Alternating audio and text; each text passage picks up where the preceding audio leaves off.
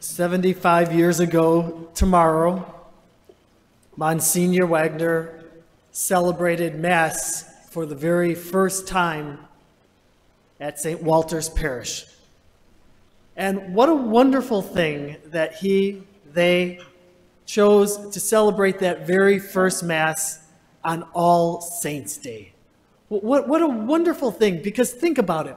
All Saints' Day is the day that we just don't recognize one of our particular saints, like St. Walter or the many saints that we have, but we take time to remember all the saints who are canonized and the saints who aren't officially recognized by the church. Because the church knows that there's been good people out there living the gospel of the Lord in very quiet and humble ways, living lives that are holy, exemplary. And today we recognize and we celebrate them too. There just might be some saints sitting here in this community today as we celebrate 75 years. Celebrating 75 years, we do basically three things. We take time to remember the past, celebrate the present, and hope for the future. All three pieces are necessary when you have a celebration like that, like this. We remember the past. So we go back to that time of Monsignor Wagner and the founding parishioners and those who sacrificed so much to help this parish be built and to grow, to become joyful disciples. We celebrate all those people and remember them, both living and dead, who have brought the light of Christ forward in a real way at this particular parish. So we remember them. We remember the parish. We remember all the good that has happened here. But it can't end there. We also celebrate the present. And as Catholics, how do we celebrate the present? We celebrate with a Mass. We celebrate with the Eucharist. The word Eucharist is a Greek word, and it means to give thanks. So every time we gather around the altar for the holy sacrifice of the Mass, we are giving thanks to God. So today, in a special way, we pause together as a community to thank God for our faith, to thank God for our priests and deacons and staff and volunteers and our fellow parishioners, to thank God for all the good that has happened here at St. Walter's. But it doesn't end there either. We also hope for the future. If it were just ending today, then we locked the doors and that was it, and said, oh, that was a good run. There'd be a sadness, kind of a tragedy today. But we don't. We look forward with faith and hope to our future, saying that we are committed to making sure that the light of Christ continues to shine in this particular parish. Just a little while ago, I was reading a short story. It was by a woman who owns a small shop in a college town. And she and her husband owned this store, and they always loved Saturdays when there was a football game. Because one, it brought a lot of life and a lot of people out, but two, it also brought them a lot of business. So they loved those football Saturdays at the college town. A few years ago, she wrote that they had a game. In the late morning, there was a group of students that were kind of coming down and passing by her shop. They were loud.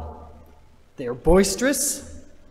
Probably started celebrating a little bit too much, too early. And somehow they stopped in front of their house and they were having an argument, a debate with each other, talking about all these shops and debating whether the windows were shatterproof or bulletproof. Some of them said, no, they're not. They're just normal windows. And others, of course they are. They have to be, you know. So they're going back and forth. So one of these students, to prove he was right, that these are shatterproof windows, found a brick, picked it up, and threw it through her window. Crashed. The whole thing just shattered. With that, the students ran and scattered. She picked up the phone. She called the local glass store, window shop. They said, we can have someone out there in the next hour. 2 repairmen showed up.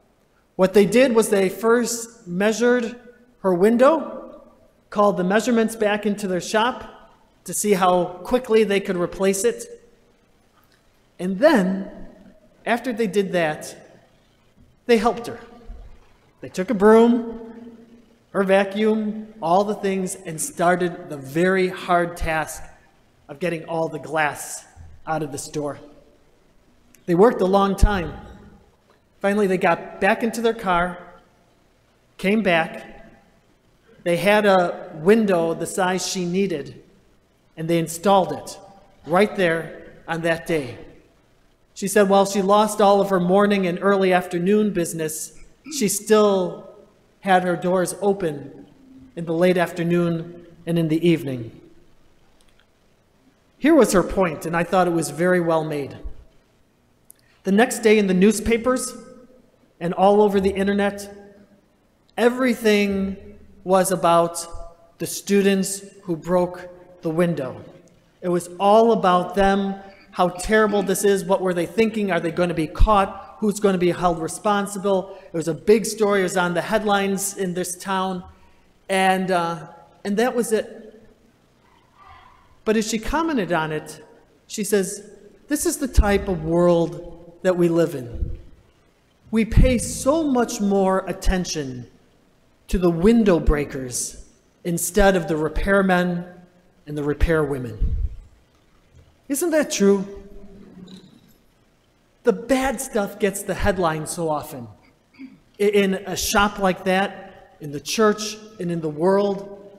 But behind the scenes, with all the window breakers out there doing whatever bad they do in the world, there's also a huge group of people who oftentimes go unsung, who are the repairmen and women.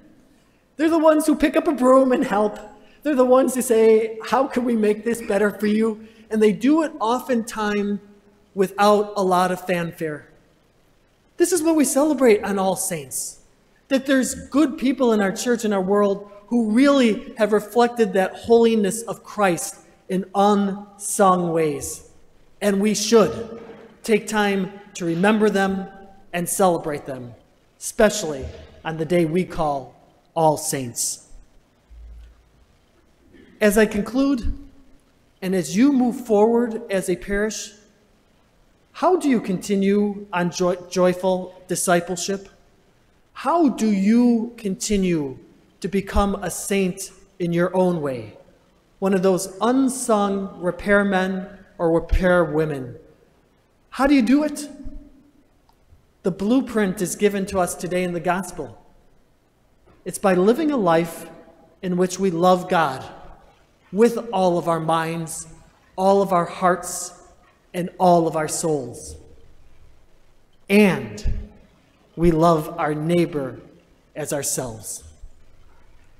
So today, as we remember the past, celebrate the present, and hope for the future, together, may St. Walter's continue to celebrate 75 years and beyond as a parish who puts the gospel into practice as unsung heroes, unsung saints, unsung repairmen and repairwomen, by loving God and loving our neighbor as ourselves.